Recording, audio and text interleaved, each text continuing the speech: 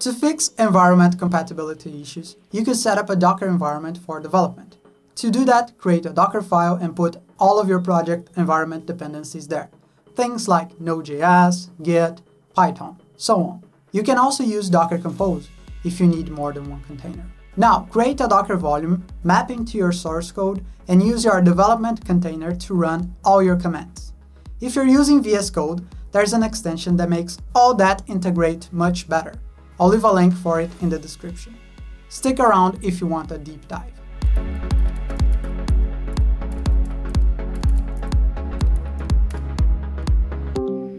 Yo, come see this.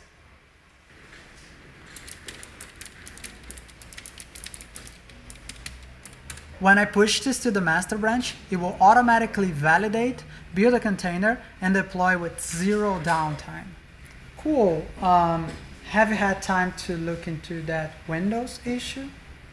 What? We don't even use Windows. Yeah, I use Windows in my home computer, and the project doesn't work there. So I have to run Ubuntu on a VM just to work from home. Weird. Nobody told you that when you joined the company? You have to buy a Mac. We love Docker, but apparently we hate our coworkers.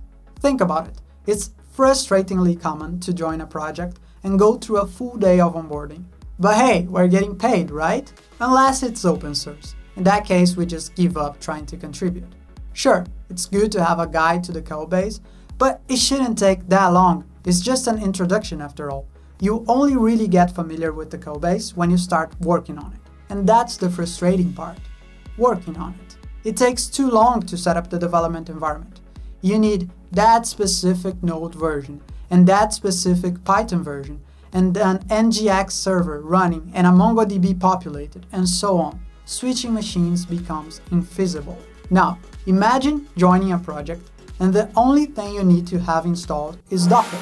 Then you run a single command and that's all ready. That's what we're gonna do today.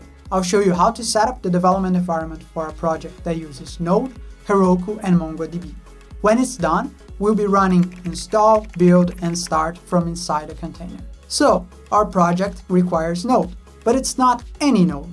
It's Node version 14.15.4 and npm 754 and the latest Heroku CLI available.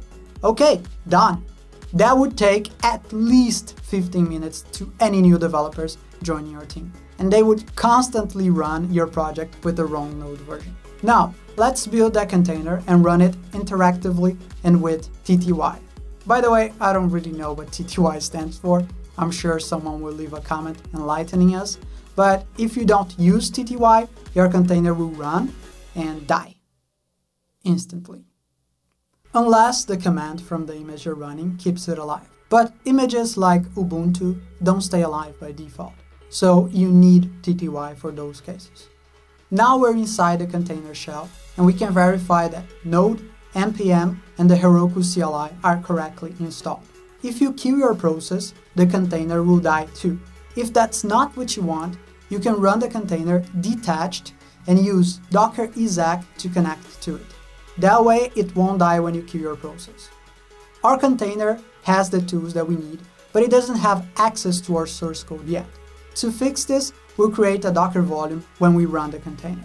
We can now access our project files inside the container, but running the container and attaching to it is a pain.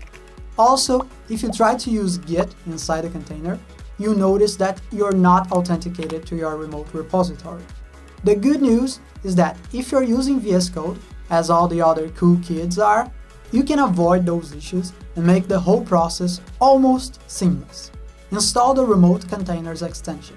That VSCode extension will automatically build, run, and attach the VSCode terminal to your development container shell. It will also handle your Git credentials, kill the container when you close VSCode, and do some other nice things to make your life easier. To configure the extension, we need to create a dev-container.json file inside the .devcontainer folder, and also move our Docker file to that folder.